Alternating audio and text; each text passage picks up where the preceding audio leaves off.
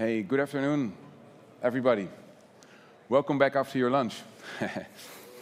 We have the honor to save you from your after-lunch dip with a wonderful story, I think, about a real customer application of IoT. So I'm René Voogt. I'm with Sensoterra, and we are a partner of TTI. And with me on stage is Roman Kozak from Verde Expeditions, one of our integration partners, using our sensors to build a precision irrigation system. And we always like to start with the reason why we need systems like these. So Roman, can you please give us an insight in the challenges which we see in agriculture? Sure. So we use Sensoterra sensors to solve some key challenges in agriculture. And there are quite a few challenges. So in agriculture, farmers are faced with a need to use less water. And this is due to drought. This is also due to climate change and new sustainability certifications and requirements that require a grower to use more or less water every year. And these sustainability requirements also require growers to be aware of how much water they're using. And one of the best ways to use less water is to measure it. So that's where Sensoterra and other soil moisture companies come into the picture. Growers are also faced with other increased costs like labor and fertilizer. And fertilizers are actually injected most of the time into the water supply. So when you use less water, you also use less fertilizers. And while having these challenges, growers do need to be continuing to find ways to increase their yields as well as improve their qualities to stay competitive and to bring in revenue. So this brings about an incentive to micromanage for a grower. So the way that most farms are irrigated right now is they apply the exact same amount of water to the entire field, like a vineyard. One valve, you turn it on, and the entire vineyard gets the same amount of water. But what if you could break up that vineyard into multiple different irrigation zones and give each zone the optimal amount of water? Well, if you do this, it's called variable rate irrigation, and you see immediate savings. So 25% reduced water and fertilizer usage, and 10% increases in yield as well. And in order to do this, you need to know where those irrigation zones should be. You also need the infrastructure on your farm in order to irrigate to that precision. So the way that we do this at Verde is through our customer dashboard, which is very specific and built specifically for farmers. And we take in multiple data sources, such as NDVI imagery from Planet Labs, soil moisture from Sensoterra, and we help the grower figure out exactly where these irrigation zones should be. Most of the time, they are based on the soil type, which varies greatly across farms. So we measure the soil moisture in that zone, and then with our smart microvalves, we can deliver the water directly to those zones. So we retrofit to existing irrigation infrastructure, and of course these microvalves are LoRaWAN-based IoT devices. So what we actually can say is that this use case is in the sweet spot of IoT. Yes, you can see there's so many devices there on the field, and LoRaWAN, because it's low cost, low power. Agriculture as well, farms are very large, and there's a lot of obstructions due to the canopy. LoRaWAN is very optimal for a micromanaging use case like this. All right, and it might sound strange in a presentation from a device maker, but maybe some of you have already seen it.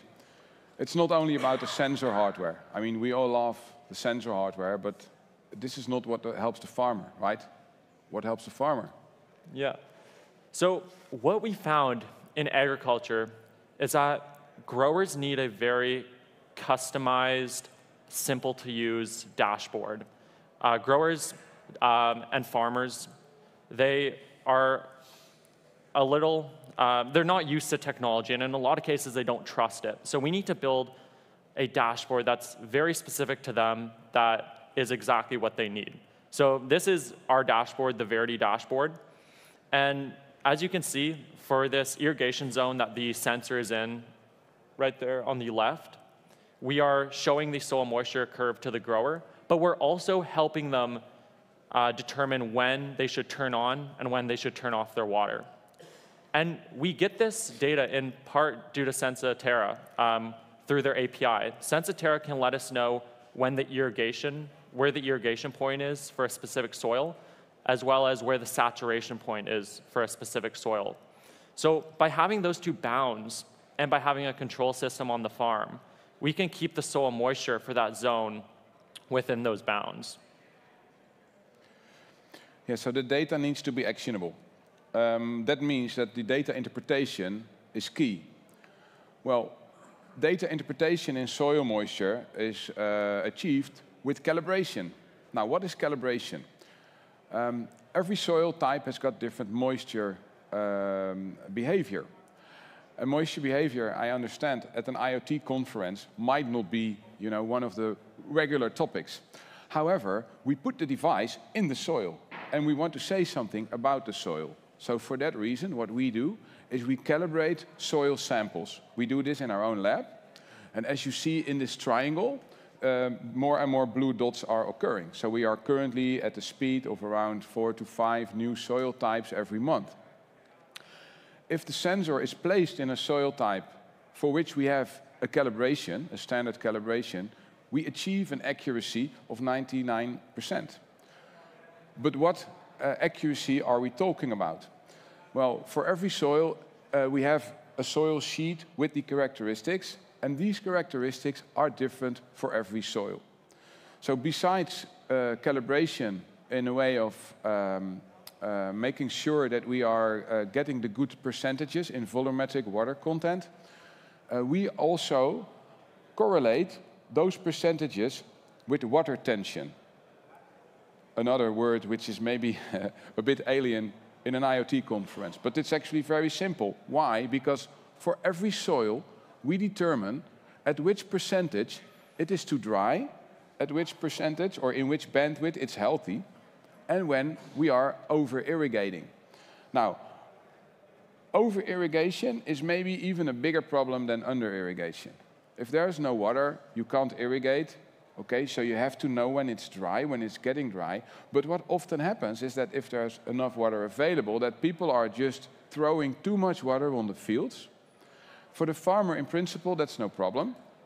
Why? Because the water that's too much will wash out. But when it washes out, it takes fertilizer and other inputs down to lower layers, which are then polluted. But also the fertilizer, which is washed out, is wasted.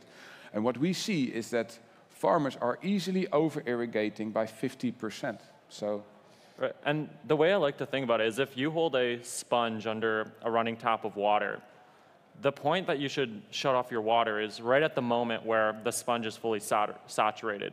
Because if you apply more water than is needed to saturate the sponge, you get runoff.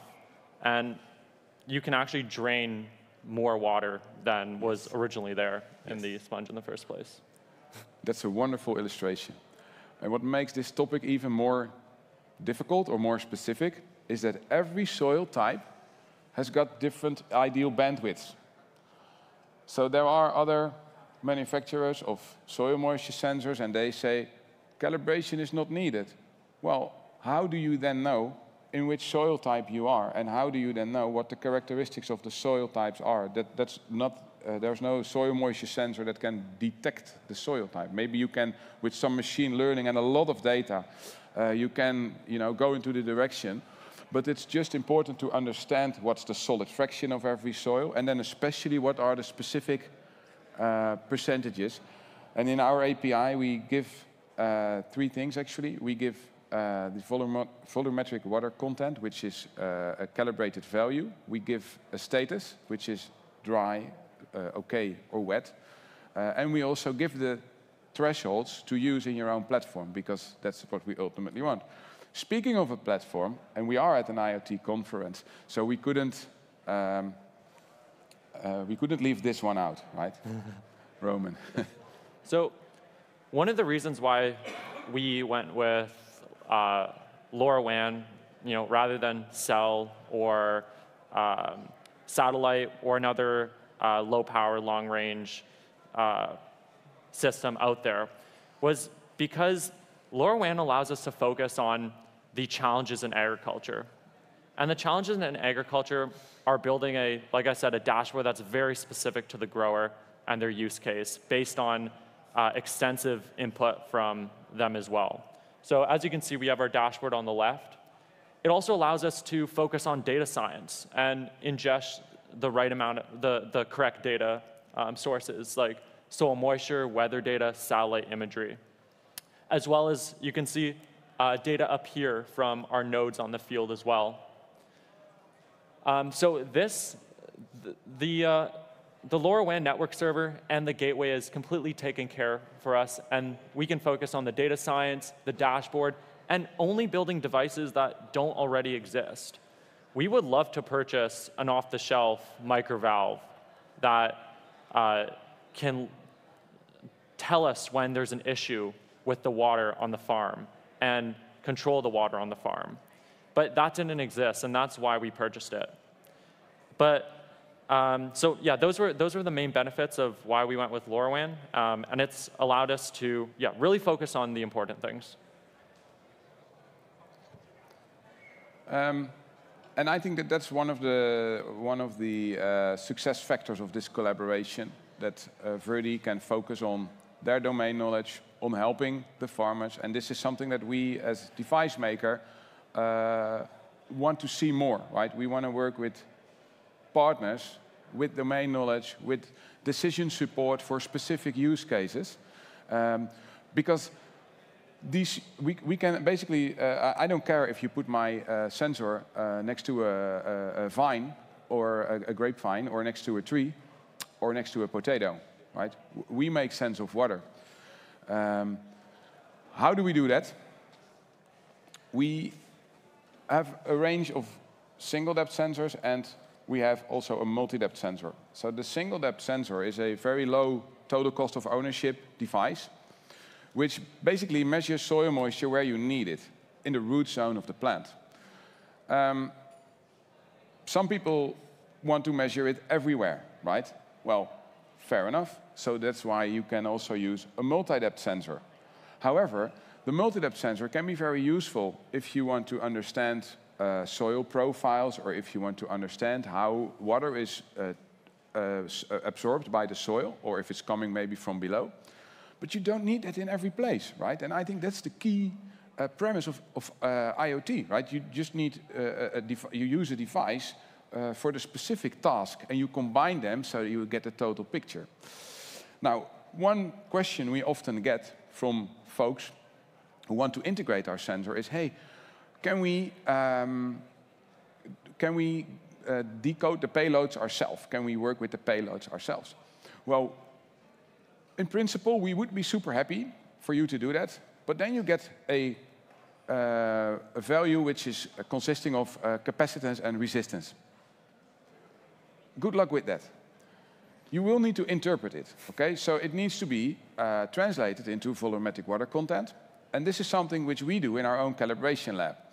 So for that reason, I would like to show our data flow. So if the sensor data is picked up by a gateway, which can either be a community edition gateway, a more or less public gateway, but it can also be with a TTI network. The only thing, if it's a private network, is that payload forwarding with a webhook needs to be set up. Why does it need to be set up? Because data needs to go from the LNS to our backend just to be calibrated.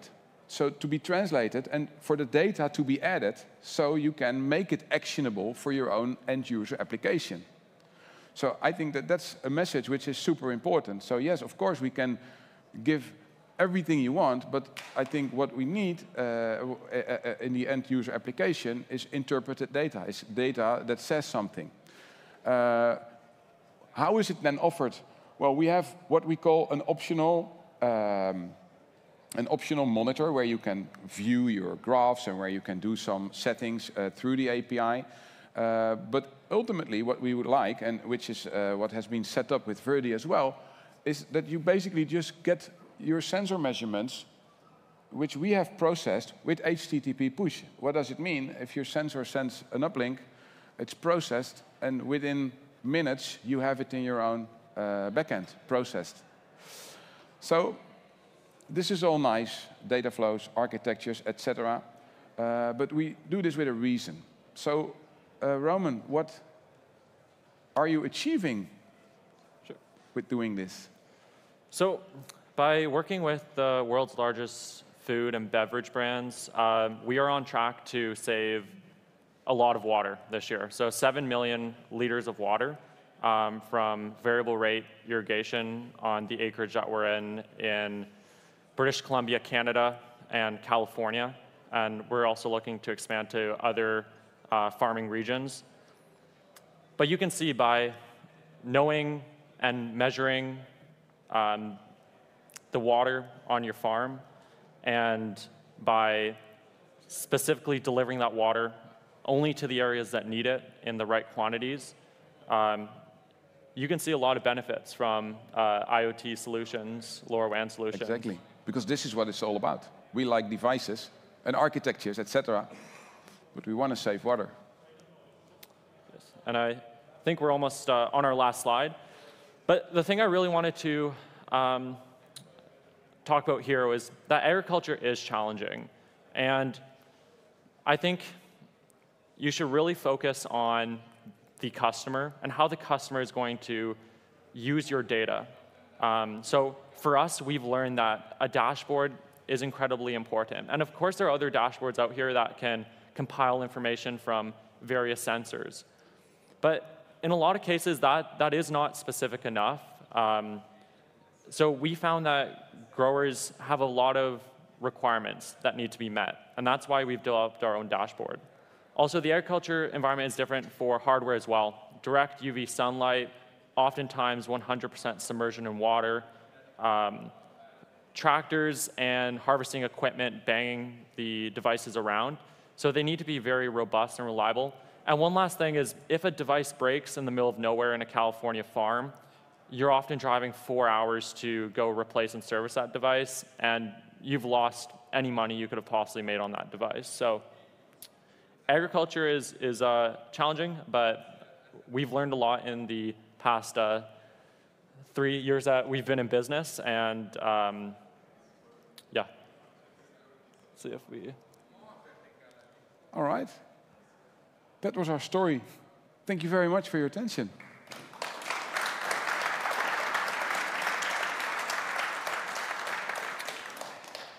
And do we have any questions? Was it that clear? Oh, yes.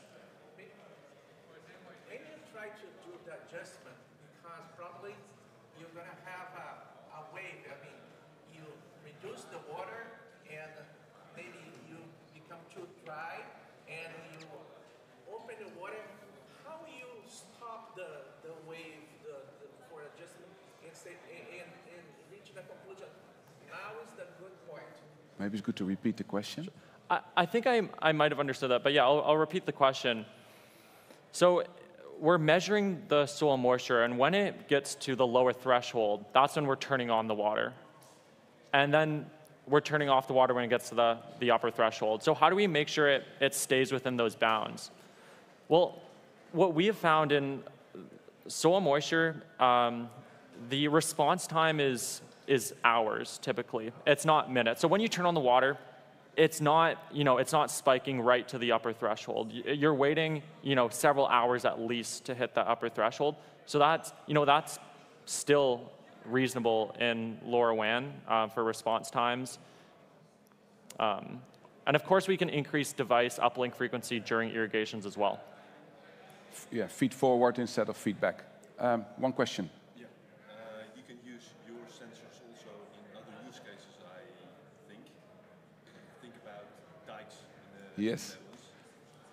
Because when the dike is too dry, it's not strengthy enough. Yes. So the question is, can the sensors also be used in other use cases? And the suggestion is made about dikes in the Netherlands. So we are here 4 or 5 meters below sea level, just that you know.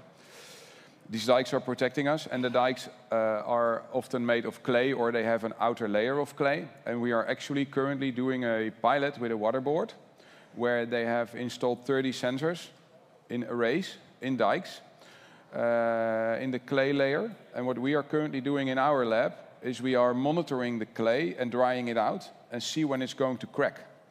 And then we have an indication when the dike needs to be inspected, because in the last summer, when we had 4 or 5 months of drought, dikes were cracking, but then people who were inspecting it, they didn't have a clue where to start. So yeah, that's absolutely a great use case. You are developing now this kind of knowledge to... Yeah, and we are developing the knowledge. So we provide, let's say, the waterboard with accurate data on the clay, both the volumetric water content values, so the percentages, and the interpretation. When is it too dry? When is it potentially going to crack? And this information is then built into their, they have a very big information system, and it's built into their information system. Because that's what we want, API first. It looks like we're at time, yes. I think. But I'll be at Sensoterra's booth for a few minutes after this if anyone has questions for me. All right. And we have a booth.